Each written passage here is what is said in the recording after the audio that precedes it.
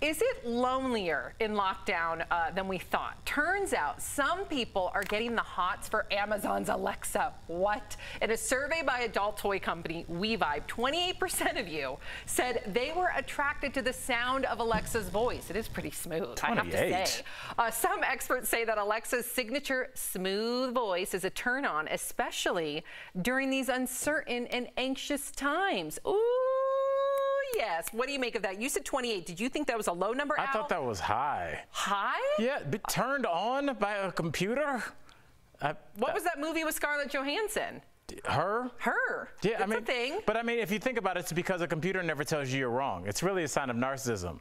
The computer's always telling you, hey, you did great today, Sam. That's true. Now, Al, we're going to test Alexa. All right, let's do it. You ready? So I want you to say, here, you ask her. You ask her. Alexa, be honest. Do you think I'm attractive? Beauty is in the eye of the beholder. I just wish I had eyes so I could behold yours. Dang right you do. Oh, that was a sexy answer. Okay, so Jeff, now you're going to ask Alexa, Alexa, do you like me? Alexa, do you like me? I like you as a friend. She friend-zoned you. Yep, friend-zoned you, buddy. She's not even impressed that you're on a movie set. I'm married, Alexa. I'm married. I love it.